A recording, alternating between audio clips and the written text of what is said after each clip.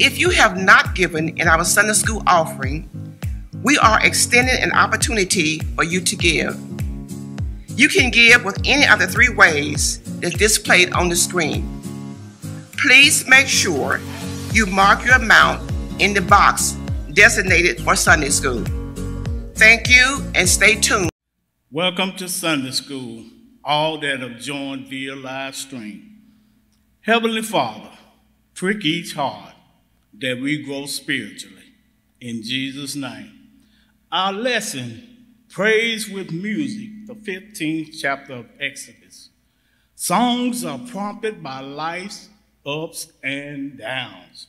A privilege, bougie life prompts classical songs.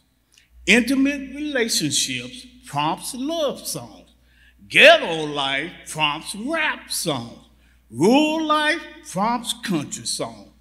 American slavery prompted black gospel songs.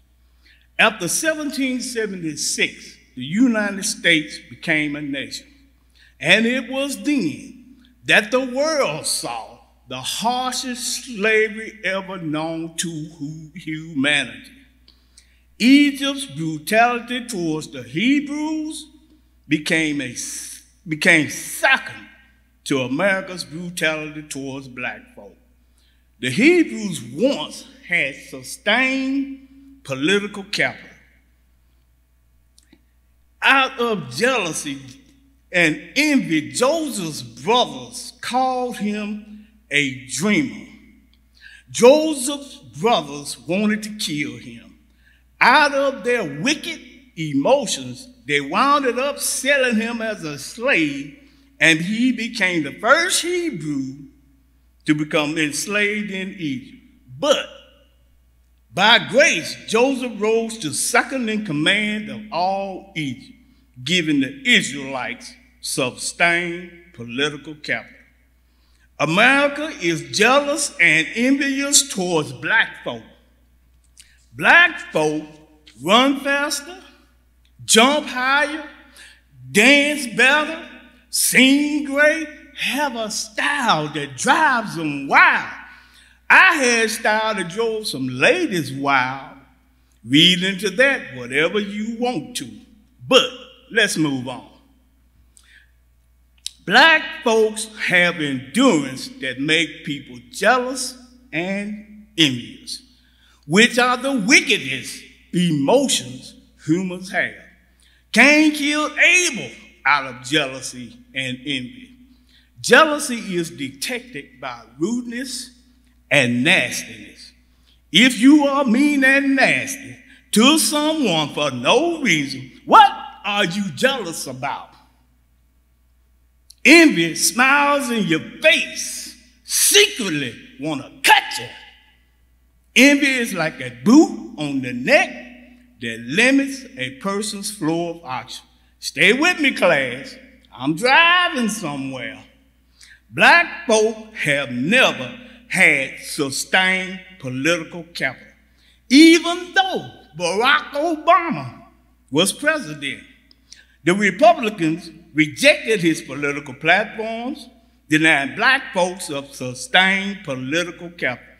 Whenever black folk get some political capital, racism always knocks black folk back 2 or 3 political steps. Look how Trump reacted with blatant racism towards Obama. Now, Republicans have joined Trump's blatant racism. White folk are displaying fear of black folk. The politics of fear may win elections, but solves no problems. Voter suppression laws are out of fear. Fear is stopping teaching of the brutality of slavery to white folk, calling it critical race theory. But that's not what critical race theory is. Fear prevents America from repenting of the sin of slavery. Pharaoh feared the Hebrew women because they had too many babies. So Pharaoh killed the baby boy. But Moses was spared. Pharaoh's type of fear white folk have of black Americans. When there's a question about a killing of a black person, by police officers always say, I fear for my life. Out of fear, a law enforcement official put a knee boot on the neck of George Floyd, limiting his flow of oxygen, killing him. I said I was driving somewhere. Put a pin this here though. The Bible speaks of God's people as pilgrims passing through to the other side, to the promised land of Canaan. During slavery, black folk were encouraged by those words. They called Canaan freedom land. Might be why people say black people are way too religious. Anyway, the Israelites served the Egyptians for over 400 years. Since the transatlantic slave industry, black folk have suffered white privilege for over 400 years. Black slaves learned Moses' story, and at the start of the black church, Moses' story was known among black folk. Our question this morning is what prompted Moses' song, giving praise to God. And the rest of the people joined Moses' praise with music and dance. But soon after, turned against Moses when their exodus ran out of water. And the first source of water that they came upon at Marah was bitter to the taste. The people rebelled against Moses, but not against God, as of yet, but soon will. Even so, God prompted Moses to throw wood into the water to make it sweet. The wood indicates Jesus' bitter death on the cross. Moses and the Israelites making it through the raging sea indicates Jesus' resurrection. And those who will believe in Christ will be resurrected. Old Satan Claus thought he had won, but death, where is your victory? Where is your sting? A newborn Moses was placed in the water in an ark. Moses, like Noah, long before, was placed in an ark, waterproof with tar and pitch, saving Noah and his family and animals 2 by 2 from drowning. And Moses survived Pharaoh's plot to kill all the Hebrew baby boys. The spiritual person will see the trinity of the ark: the Father, the ark, the Son, the tar, and the Spirit, the pitch. Now, considering Moses being saved, love and the motherly instincts of females made a difference. Moses' family saved his life, influenced his early childhood development. Mothers raised the children to be somebody. Moses' mother got the chance to raise Moses, right? Baby brothers.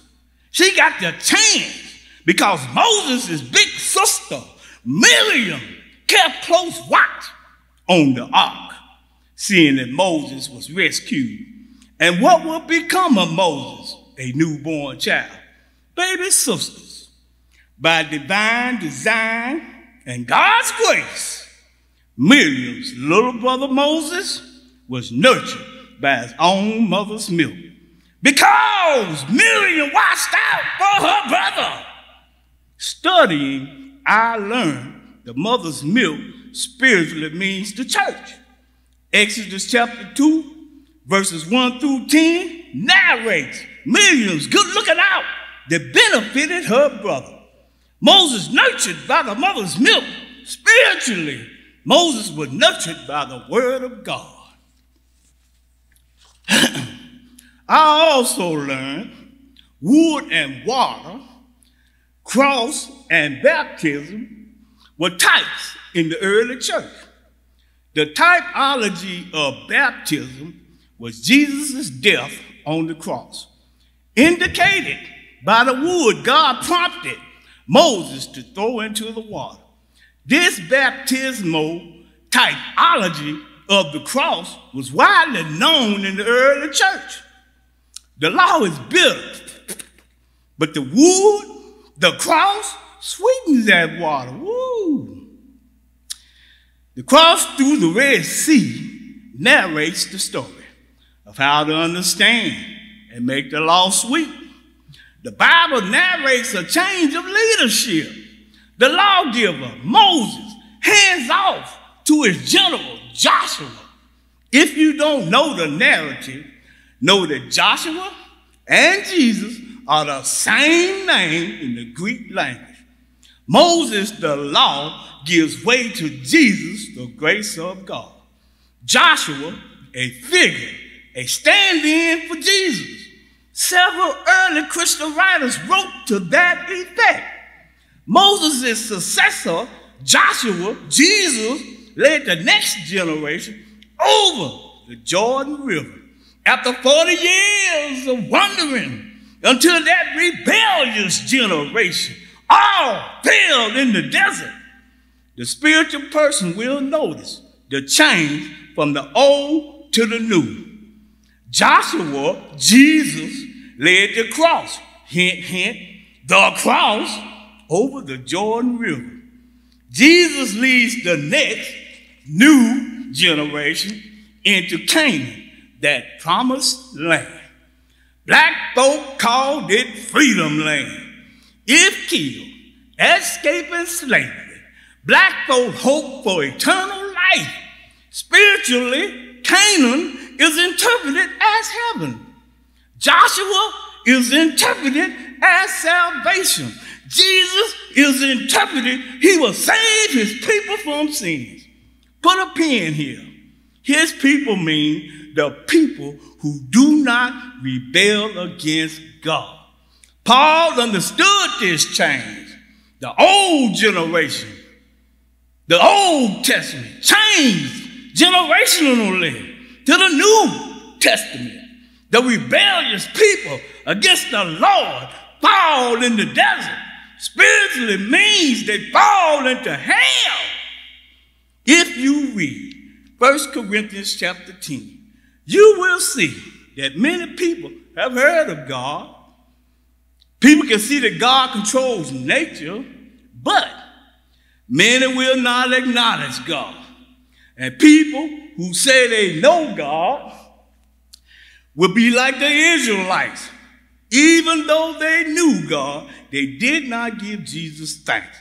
By their own rebellion against the Lord, they fall into hell. Romans chapter 1, verses 18 through 25 explains, ignorance of God will not be an excuse. The Bible tells us Jesus is the living God who came down and dwelt among people. Pastor Emeritus Thomas told me to see Jesus in the Old and the New Testament. He would say, Will, boy, if you don't see Jesus, you messing it up. The law, the Old Testament, we learn we are sinners. The New Testament, we learn Jesus' death upon the cross is God's grace. Remember, God prompted Moses to throw wood into the water. The water indicates the bitterness of the trials of life that are bound up under the power of sin. Understand, grace lies in the wood, the cross that makes the bitter water sweet. Woo! And the virtue that is of the law is our first teacher, that Moses led the people out of Egypt. Before the Israelites' exodus from the power of sin, Egypt, they must start with lessons in virtue. Right now, the church is where lessons in virtue must start. Moses commanded the Israelites to borrow the Egyptians' wealth. After military victories, the winners taste the wealth of the enemy, the spoils of war. The Israelites didn't have no military victory. They were set free from the Egyptian tyrant, guided only by Moses' word. Might I think people following Moses should not have the wealth of the Egyptians, or should not think the Israelites should have said wealth for their own use? That's what Moses commanded the people to go do. The Israelites did not leave Egypt empty-handed. Moses said, go borrow the Egyptians' wealth.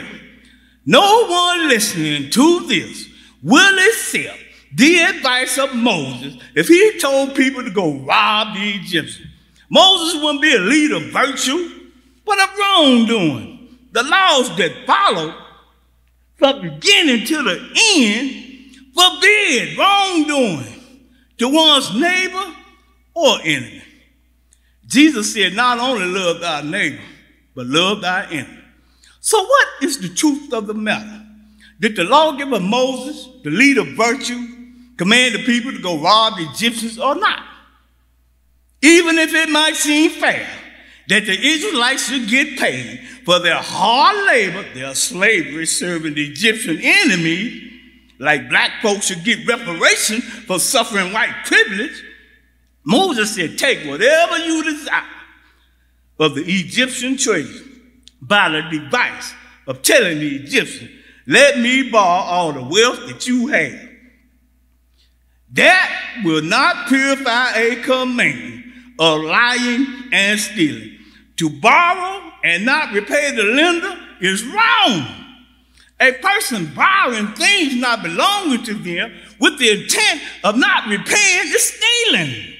Even if you are taking what you think should by right be yours. If you would, I plead that we discern this morning the higher meaning, the spiritual meaning is right, but it's tight. Moses commands the people participating through virtue from slave into a free life to equip yourself with the wealth of worldly learning from the people who are strangers to the faith. The people who do not believe in God, but beautify themselves with the things the world provides. The God of virtue, Moses' command is to borrow from wealthy Egyptians the things of moral character, natural philosophy and math, astronomy and engineering, dialect, and whatever else that the believers outside the church seek. Skills learned in the world will become useful to beautify the divine temple, the church, with the riches of reason. The Israelites who treasured up this wealth willfully gave it over to Moses when Moses started fashioning, building, and beautifying the temple to the pattern God showed him up on the mountain. People gave free will offerings without someone begging them to dedicate their talents, their treasure, their simple labors, their knowledge and skills for the construction of the holy place. Exodus chapter 25, verse 1 says, the Lord told Moses, tell the people of Israel to bring me their sacred offerings, accept the contributions from all whose hearts are moved to offer them. God accepts from those who give cheerfully and not grudgingly, give who they are, what they have for the adorning of God's house. It's possible to see this take place even now. Right now, people bring to the church their skills learned in the world as some kind of a gift. Praising God with the wealth of the world. They're learning in music, to engineering, the skills and all the arts adorning the church. Folks, come not as someone fake, because I tell you, consciences do bear witness against unclean hearts. And without pure hearts and clear consciences, it's impossible to please God. Praise God with sound minds and cheerful hearts. Deceitful hearts have darkness at its harbor, which stinks in the nostrils of God. Cheerful hearts are sweet aroma, having light at its harbor, guiding people to the shore of virtue safely. Moses was guided to a divine passageway provided by God. The cross through the raging waters to the shore on the other side. That same raging water drowned the misplaced passion, evil desires, and all the strength of the Egyptians. And the Israelites saw him lying dead on the shore of the other side of the Red Sea. The spiritual person may see to make the cross safely through the sea indicates resurrection from the dead. The hope laid up for those who by faith follow Moses, the lawgiver, as an example of virtue. Class, spiritually, that is to say, follow Jesus, who is God. American black slaves coming out of slavery started the black church with Moses as a guide. So whenever people get through bumping their gums about black folk being way too religious, they don't know black folks' story. Even some black folks, young and old, don't know their own story.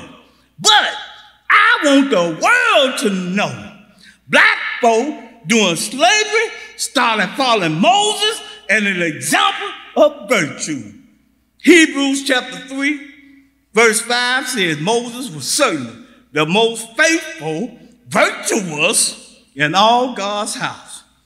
Moses was the example and the revelation God will make known in the future. Meaning, others will follow Moses' example. Some people will have a little light, a virtuous life that light up the way to the harbor on the other side of wickedness safely. Making it safe to the other side is certainly a reason to praise with song, music, and dance. Think of black gospel songs as sounds of cheerful hearts, making way through the raging sea, troubles of life, by the providence of God, who in his mighty power over nature provides a divine passageway to the harbor of virtue safely. Moses got to that harbor on the other side of wickedness. That's the reason Moses busted out singing, and Miriam and the women busted out with tambourines and dancing. And after witnessing, God used power over nature to fight against Pharaoh and his army. Is the reason why the rest of the Hebrew men couldn't help but to join the women praising God with music and dance. Read Exodus chapter 14, verses 13 through 31. God fought the battle using the sea, pillar of cloud, the wind, day and night, dry ground, and Moses. Then the people believed in the Lord and his servant Moses. God's grace, mercy, and love saves us from the troubled waters of life. Our Red Sea, class, the same grace, mercy, and love drowns the desires of evil, the passions of lust, and the cares of the world. Our Egypt, who is a furious enemy, washes up dead on the harbor of virtue, per the 15th chapter of Acts. Hallelujah. Folks, Moses and Aaron were witness to Pharaoh's wickedness in a high place. Pharaoh said, who is the Lord that I should obey his voice and let Israel go? I don't know the Lord. In the evil of anger, spiritual wickedness in a high place, Pharaoh pursued the Hebrews and drowned in the water. That's why after passing through that same raging water, the trials of life, Moses busted out with a song of deliverance. Moses knew the Lord fights our spiritual battle against the wickedness in a high place. Black gospel songs were songs of freedom from humans enslaving other humans. The spiritual wickedness in a high place produced by slavery. Black gospel songs not only give praise to God from freedom from slavery, but from sin also. Black folk during a harsh slavery got hold of the good book, the Bible, learned of Moses delivering the Israelites, then connected Moses' triumph to black gospel songs like Sweet Low, Swing Low, Sweet Chariot. Slaves hearing this song meant get ready to escape. The song is about a band of angels taking a person to freedom. Sweet Chariot is code for Underground Railroad. Then there's Wade in the Water, taught American black slaves to hide in the water and make it to safety. The song gave black folk coded directions to freedom. Folks, there's also Amazing Grace, written by the captain of a slave ship. By grace, black folk had a ship to freedom. A ship is an ark, waterproof with tar and pitch, that long ago saved Noah, his family, and the animals 2 by 2. Saved Moses, a newborn baby, from evil Pharaoh. The Ark of the Covenant, spiritually, is the blood of the covenant. Read Hebrews chapter 10, verses 16 through 31. These verses explain the covenant of the blood that reaches the highest mountain, that flows to the lowest valley. It will never lose its power. Now, class, Amazing Grace, at the first, way back in the day, it was played only on the black keys of the piano, giving it a sorrowful vibe. This black gospel song is now a staple at churches, often sung at funerals.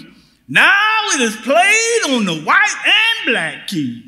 In the black church, it is a song of celebration at funerals. Remember the senseless gun violence that was fueled by racism? Dylan, Storm, Ruth took the life of 9 innocent people at Mother Emanuel Church. Remember at the funeral of the Reverend Clemente Pinckney, Barack Obama busted out with Amazing Grace. Remember the song put black folk in a celebratory mood, like Moses, Miriam, and the rest of the Israelites were in on the other side of the sea, the other side of spiritual wickedness in a high place, having the hope of Canaan, that promised land.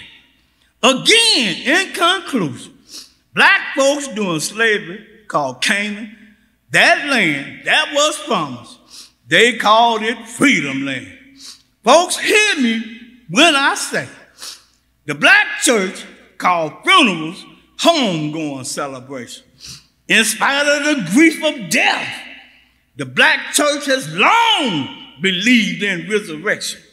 The hope of resurrection is the modus operandi of black folks' endurance. that make people jealous and envious. No matter how America enslaved black folks, no matter of the racism, no matter how racism tried to stop black folks from rightfully voting, no matter how law enforcement officials murder black folks, no matter how America has not wanted black folks to be educated, America now wants to keep white folk ignorant of the cruelty done to black folk, drafting laws, stopping the teaching of the history of slavery, calling it critical race theory. Again, that is not what critical race theory is. White folk don't know black folks' story. People talking about we're way too religious. I say, whenever they get through bumping their gums, and no matter the jealousy and envy, the black church knows that in the midst of spiritual wickedness in high places, all the evil of racism, we can sing. Why should we feel discouraged? Why should our hearts feel lonely, longing for heaven's home when Jesus is our portion? What a friend is he! His eye is on the sparrow, and he watches over us. That's why black folk can sing and be happy. Sing because we're free. We know his eye is on the sparrow. And when we get old and the building starts to leak and our souls gotta move, the old building keeps on leaning. I tell you, and our souls gotta move. We know we got a building not made by hand. And before this time, another year, we may be dead and gone. But before we go, we just gotta let you know we be living in brand new homes. I was blind, but now I see. Amazing, amazing grace, how sweet the sound that saved a wretch like me. Somebody type amazing grace in the comments. I was lost, but now I'm found. Was blind, but now I see. Through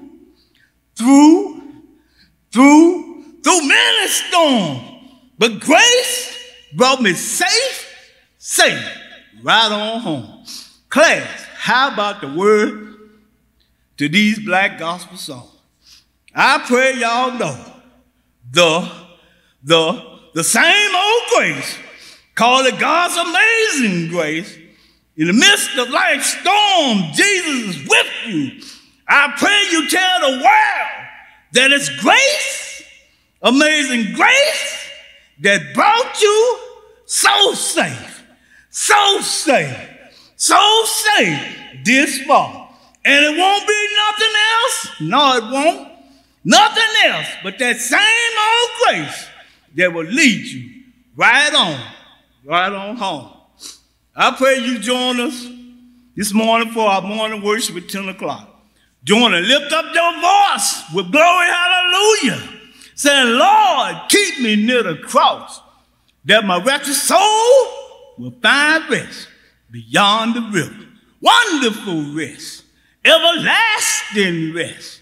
I pray everyone under the sound of my voice get that sanctified rest.